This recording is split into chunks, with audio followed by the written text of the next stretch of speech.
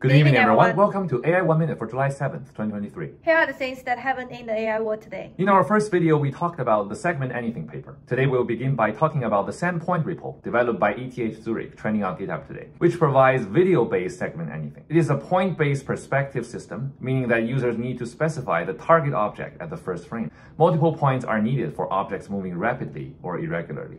ChatGPT, developed by Alibaba, is trending on GitHub today. This tool allows users to use natural language to write queries for databases and to convert SQL queries to natural language. There are various AI tools supported, including OpenAI, plus Chat2DB AI that can be accessed using API key from WeChat. OpenAI announced that starting from yesterday, all users who have purchased an API key can use the GPT-4 model in the API.